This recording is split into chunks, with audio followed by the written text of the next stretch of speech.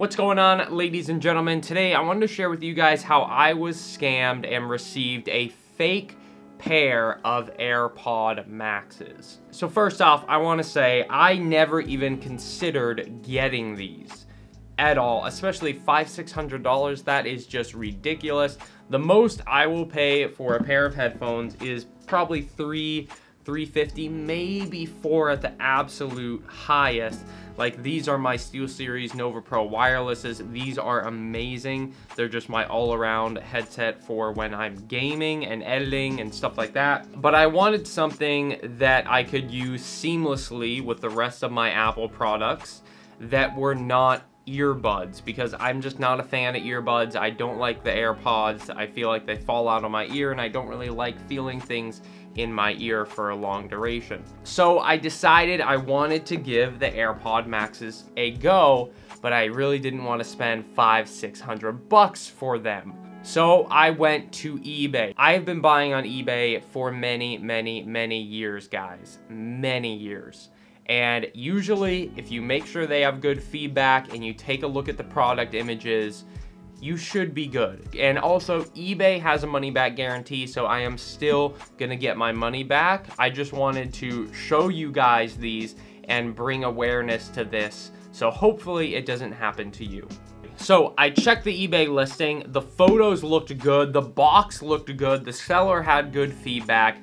Everything checked out. But I still got a fake pair. And I'm gonna show you guys how I found out they were fake. So the first thing that I noticed when I got them, they did have the plastic wrap on. They did look sealed and everything good. But one thing that I noticed is usually a real Apple product wouldn't be that loose in a package. Usually it's much more sturdy and tight. So that is the first thing that I noticed that was kind of sketchy to me. Like when I get an iPhone or a MacBook, they are not that loose in there. Now the next thing that I noticed, if you guys take a look down here, you'll see that basically it says Apple Incorporated, but there's no space between Apple and Incorporated. So that was the first big red flag to me for when it comes to the outside of the box. Other than that, the outside of the box looks pretty much like a genuine Apple product. However, when I got to the bottom as well and I looked at the serial number and I compared that to the one in the images, because he showed like an image of the official purchase and the serial number and all that stuff and how it has Apple Care and all that extra stuff. But this serial number does not match the one that he sold in the listing, because I double checked that box in the listing and it looked great and the serial number looked fine and everything, but this is a different serial number than the photos of the one that he sold me in the listing. So that was another big red flag. So let's go ahead and open it and take a look. Open them up, you're excited, you're like, oh my goodness, blah, blah, blah.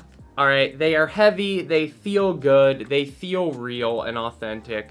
But let me tell you, first off, I believe there's supposed to be like some paper or some thin paper lining on these, and there is not. The only kind of cover or lining is this plastic. And I'll tell you right now, real ones do not come with plastic here like this. That is not how real AirPod Maxes will come. Also, another thing that I felt right away is this is supposed to be a suede or like a Alcantara in here, and that's not suede, okay? I have a suede headliner on my car, and I will tell you right now, this is not suede. I've seen videos of the real AirPod Maxes, and that's just not, this is not how suede is. So the case is a big red flag. That's a big red flag right there. Now another thing is these are supposed to be aluminum, and they're supposed to be cold to the touch, but that's not. This is plastic, guys. That's plastic. That is not aluminum at all. And then another thing is when I try to extend it here, it feels kind of, I would say, just not solid. It almost feels like there's sand in here. It just does not feel right. Other than that, I think the mesh looks okay. I think the ear cups look all right. I would have to have like a real pair to really compare. And when I take the ear cups off, there's supposed to be like a little hole or divot at the top here, but these do not have it. So that is another thing that I noticed that these do not have. Another thing that gives them away. Now, as we continue in the box, another thing is this is not supposed to come out, but it comes out. It was glued in, it looks like, but very poorly. So that is another giveaway. That's not supposed to move or come out, but it clearly does. Another huge giveaway is, look at this. Look at this lightning cable here. If you take a look at this lightning cable that it came with, you have all the metal connections up here, and they're all there on that side, but if you look at this side, it's literally missing one. So that is another red flag, because there's definitely, wherever these are being made, there's quality control issues. Now, there's probably much more that I could point out, but I think I would actually need a real pair in hand to really show even more stuff.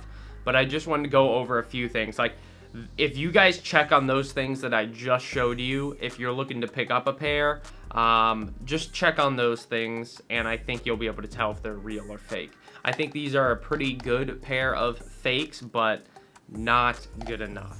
There's so many on eBay that I thought were good. There were like $350, buy it now, but a lot of those are fake, guys. Especially, take a look at the description. If the descriptions look copy and pasted, like there's no, like you want to look for a description that looks like a real person wrote it, like selling my AirPod Maxes, didn't really like them, or something like that, blah, blah, blah. But a lot of them are just copy and paste, and they have no feedback. So definitely check up on that for sure. I definitely think you can get a pair of used ones that are actually real on eBay, but picking up a pair that is genuine, that is new on eBay, seems to be very difficult. Another thing is, I would totally test these before I send them back, but literally I've tried to turn them on, they don't turn on. So I don't know if the battery is completely dead, but that definitely doesn't happen with a real Apple product. They are not going to come completely dead. So anyways, guys, thank you for watching this video. Just wanted to make a quick video going over this to help anyone out that's looking to get some of these, because there are definitely a lot of fakes. But anyways, guys, thanks for watching, thanks for being here, and peace out.